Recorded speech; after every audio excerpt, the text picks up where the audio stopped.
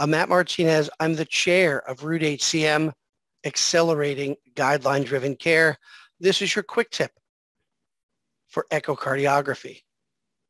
Echocardiograms remain the mainstay for the initial assessment of hypertrophic cardiomyopathy and requires 15 millimeters or thicker left ventricular hypertrophy. You don't need symptoms or a heart murmur, and you don't require obstruction to make the diagnosis, but you do have to exclude other causes of hypertrophy, including hypertension, amyloid, renal failure, and Fabry cardiomyopathy, and even some more rare conditions like Danon disease. Any pattern of hypertrophy beyond 15 millimeters could be considered hypertrophic cardiomyopathy, and that asymmetry is not required. When you're using echo, make sure it's a comprehensive echo. 2D, Doppler, and strain all play a role when investigating for hypertrophic cardiomyopathy. Two-dimensional echo looking at morphology, and of course the 15 millimeter diagnosis of hypertrophy can be done easily either with M mode or 2D imaging. Look specifically at patterns, looking to identify apical hypertrophic cardiomyopathy, basal septal hypertrophic cardiomyopathy, or that classic reverse curve septal hypertrophy, which is more likely to be gene positive.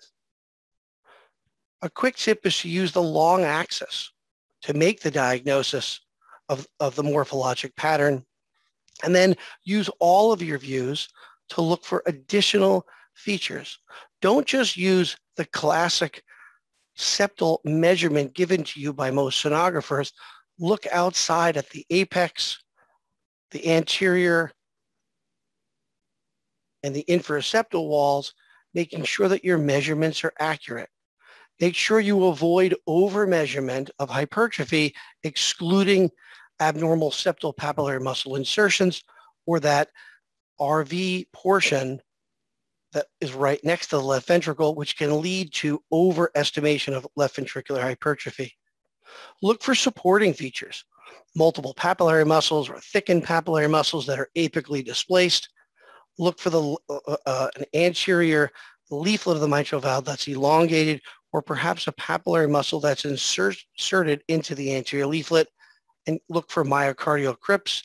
And of course, interrogate the apex for the apical aneurysm, which will be important later on along Root HCM for decisions about sudden cardiac death risk.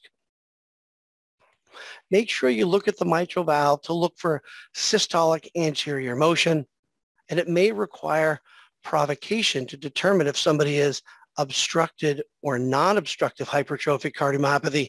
Bedside provocative measures or even a stress echocardiogram is really necessary to make sure that you don't have obstructive hypertrophic cardiomyopathy. Later on the route, we'll talk about how this can play into a role for how we're going to intervene in those with obstructive or non-obstructive hypertrophic cardiomyopathy.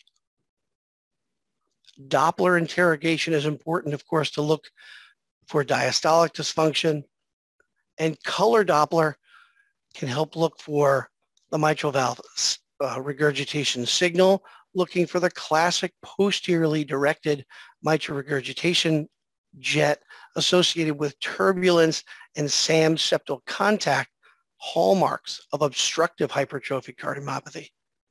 And then, of course, look for intrinsic mitral valve disease, because if there's existing intrinsic mitral valve disease, therapeutic interventions may change when in the presence of LVOT obstruction plus significant mitral valve disease.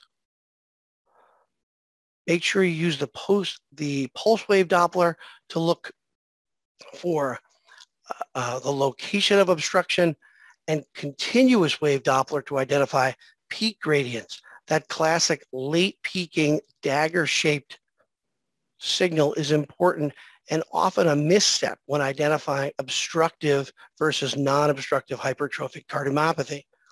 Look to be able to identify the difference between mitral valve regurgitation signal, a mid-cavitary obstruction, and again, that late peaking LVOT obstruction, classic for hypertrophic cardiomyopathy. And then finally, strain. Strain imaging continues to be important if it's This will help you in the setting of an abnormal ECG. It can also help you for the specific pattern where there may be septal sparing, like those in amyloid hypertrophic cardiomyopathy.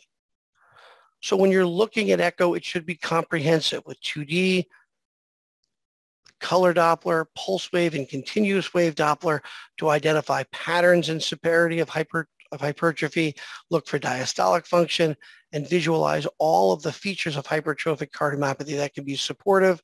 And of course, look for obstruction, quantitate the severity of hypertrophy and the severity of the obstruction itself. Thank you for joining us. This is your quick tip for echocardiography.